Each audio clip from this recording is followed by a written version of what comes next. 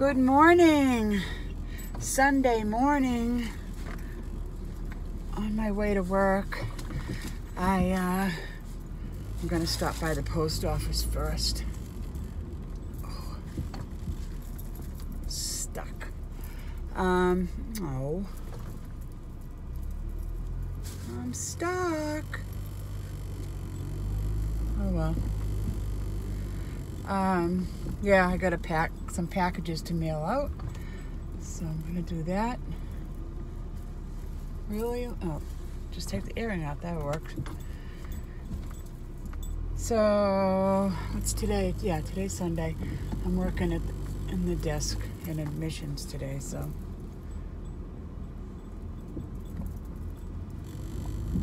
Hopefully it's a nice, quiet day. It should be. I don't think there's anything exciting happening, but.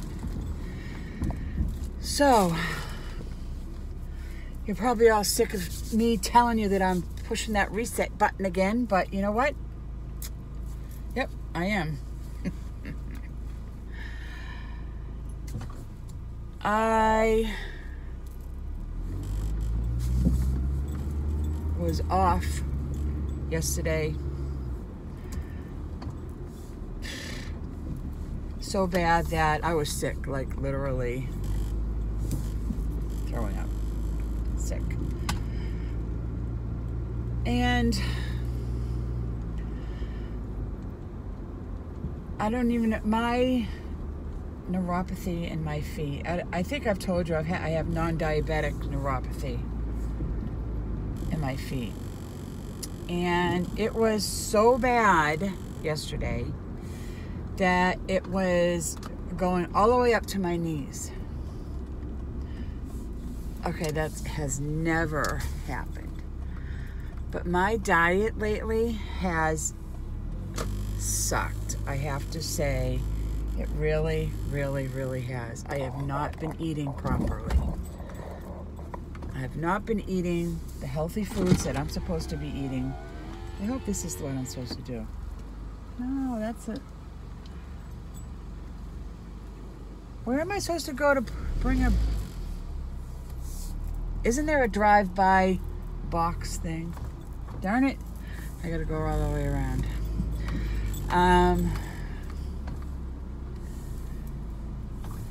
Yeah, what was I saying? I've never been that bad.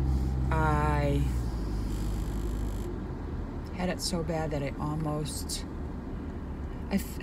don't even know how to explain it. I felt like I was just jumping out of my skin. And I know for a fact it's because of all the freaking sugar I've had lately. I don't know. Hold on. And when I say I've been having a lot of sugar, I have been eating a ton of sugar. Can I just say that I polished off within the last couple of days a Costco-sized bag of miniature chocolates. Yep. I poisoned myself with all that chocolate because I couldn't stop. I could not stop eating it. That's how bad I have sugar addiction. Now, and I know tons of people still don't agree with sugar, that sugar is a serious, serious problem. It is just like heroin. It is just like nicotine. It's a food group, yes, but it is a drug. It's not a food group, but it's in the food. It is a drug. And it affects people differently. Some people can have it in moderation and not really have a struggle or issues with it. But some people, and I am one of them, I cannot do it. So, last night around, I don't know, or this morning, 2 o'clock this morning. Mind you, I've only slept a couple of hours today. I have decided that I am giving up sugar for good. Absolutely, positively. No ifs, ands, or buts about it. And I don't really give a rat's ass what anyone thinks. I am not having any sugar. And you know what? I also quit coffee. I know. Hold on to your hats. You never thought you'd hear those words out of my mouth.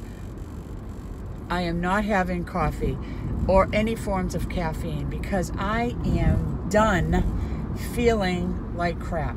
Unless you've been in the position beforehand of how great you feel when you are only eating what God has intended for you to eat, and that is fruits and vegetables and grains. That's it. You don't even know. You could be eating, healthy diet, and you could say you're feeling great, but you don't feel as great. Or I shouldn't say that. I did not feel as great as I did when I just ate fruits and vegetables and grains.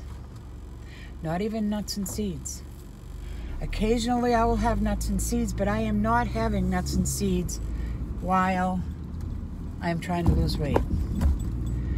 Now, my next weigh-in date is not until October 6th. And I will let you know if, I've been up and down all month. I know I have. I have not gone on the scale because I don't really want to know how different the scale fluctuates because it doesn't really matter. I just go by how I feel. And right now I feel like crap and my pants are tight, and that's how I know that I'm eating the way I'm eating. So today I am starting a whole new chapter, just a whole new way of eating for me. It's an old way that I used to do. Well, I attempted, but never mind. Past is the past. Moving on forward. Be that frog. I'm not doing it. I am caffeine free and sugar free. Today is day 1, and I am starting I guess my version of a Mary's Mini, for anybody who follows Dr. McDougall and the starch solution, because that's what I intend on doing at the end, towards the end of all this. I'm doing a 10-day rice-only diet, mainly because it's cleansing, detoxing, extremely filling, and easy, and boring. But hey, it is what it is, and it has to be done. And I'm not going to show you any food because all it is rice. One day I'll have brown rice. One day I'll have jasmine rice. One day I'll have long grain white rice. It just doesn't matter. And I can eat as much rice as I want, as often as I want it, until I get my whole system detoxed and cleaned out.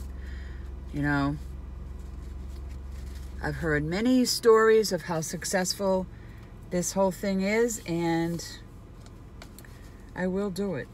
So, I've done it with potatoes. I've done potato reset, not as strictly, but I have. But I am doing just the plain white rice for 10 days. So, all right, that's it for me. I'll talk to you later, and wish me luck with this new adventure, new way of life. I don't know what you want to call it, but I call it, getting my act together and cleaning out my system, because my entire GI system right now really sucks. So, and it's affecting my joints and my nervous system. I just feel like,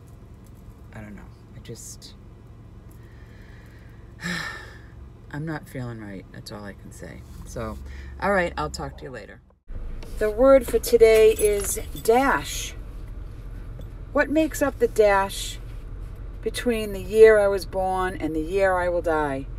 It is a period of time we call life. How we choose to spend that dash is up to us. Today we witnessed the cremation of 3 people in Nepal, with the body of a 4th person being prepared for cremation. We don't often talk about death in the U.S., at least not so blatantly and openly about how natural a part of the life cycle it is. How did I experience watching this custom? Yes, I did think about a lot of things, like how different it is to have a loved one die and then have them cremated within 24 hours. It seems so sudden and quick, and yet that's just what I think, because it has been that custom in my family. On the other hand, it seems so simple and direct. It just is what happens here. Yes, it is stark and not sugar-coated, but in some ways it seems so healthy. And so it is that travel and experiences add more dimensions to our own lives. We get to learn from others about the importance of their rituals, beliefs, and customs. We learn that it is not weird, but truly a valuable alternative, one to respect and honor. We acknowledge the miracle of birth and the span of time we refer to as the dash of time we call life. I am reminded that our dash may be short or long yet meaningful. We get to write our own story, and being healthy certainly increases the odds of extending the dash.